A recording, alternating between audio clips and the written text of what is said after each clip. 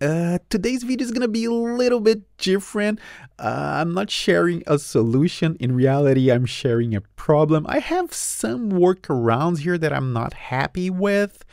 So think of this video as a conversation. Here, let me show you what I mean. I bet most, if not all, Evernote users take this notes list for granted, but this is so clever. Look, I can see all my notes here and still have access to this sidebar. And if I go to, let's say, a different notebook here, now this has all the notes inside that notebook. I can't remember any other app that behaves like this. Maybe OneNote, but it's been so many years I used OneNote for the last time, so I don't know if it has this.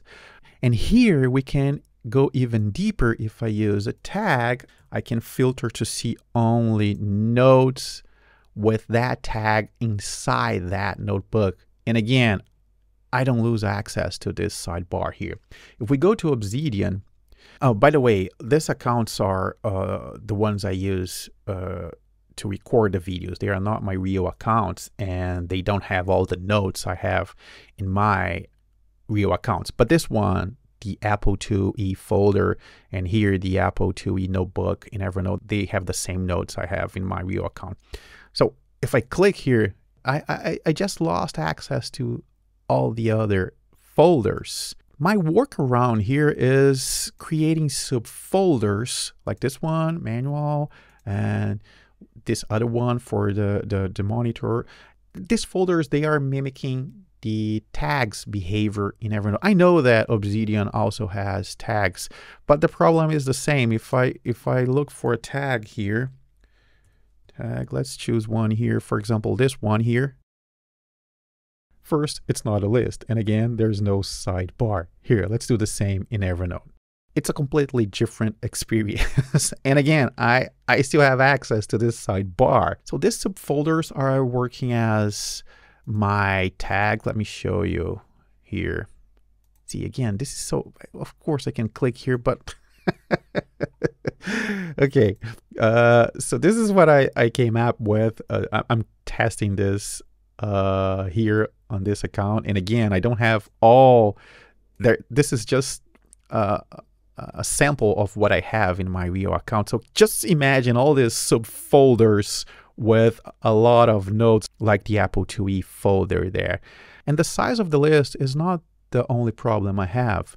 For example, I don't know if this is, it's easier for me to understand if I have a folder called Agile and insert in a subfolder Lean and Scrum. Sometimes I want to add Kanban here, but it's not really right.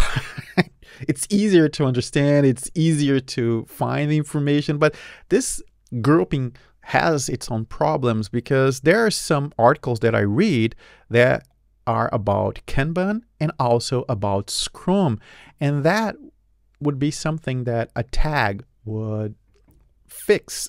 If I search for Kanban or for Scrum, I would see the same article in both tags because the article has both tags. Okay, future me here editing the video. This was not clear, so here's the explanation. I know that I can use tags in Obsidian just like I use in Evernote, but not all my documents are inside notes. Most of them, like I explained in this video, the articles, they are PDFs inside the folders, and there's no way to tag a PDF, so there's no way to filter using tags. Okay, back to the video.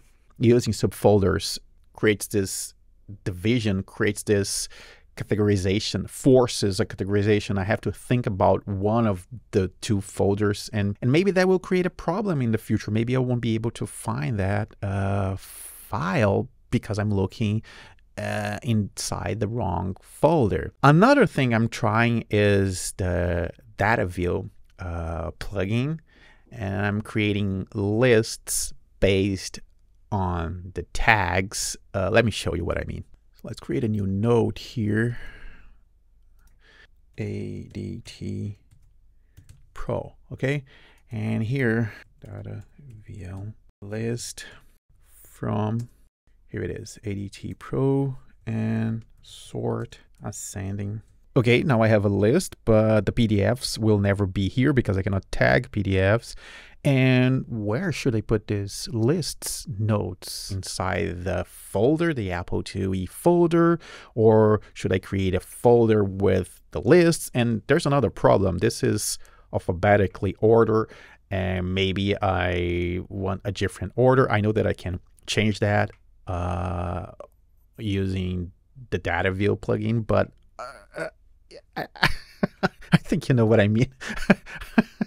It's not as simple as just switching to a different list. Two levels here separates the information, so I will always have access to this while using this, and this will never happen here.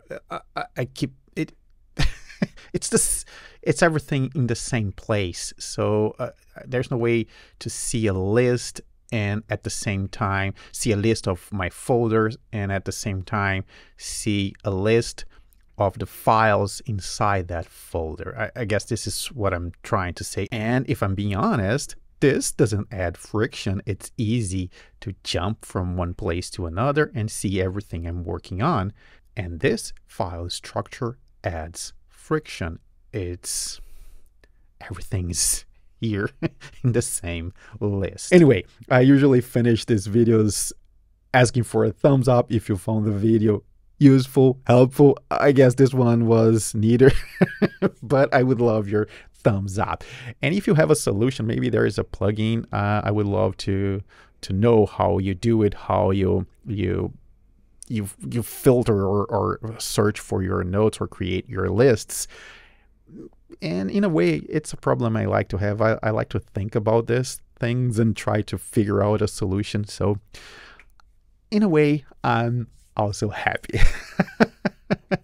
Anyway, if what I do here on the channel is something that usually helps you, I'd appreciate if you consider becoming a YouTube member, a Patreon member, or even buying me a coffee.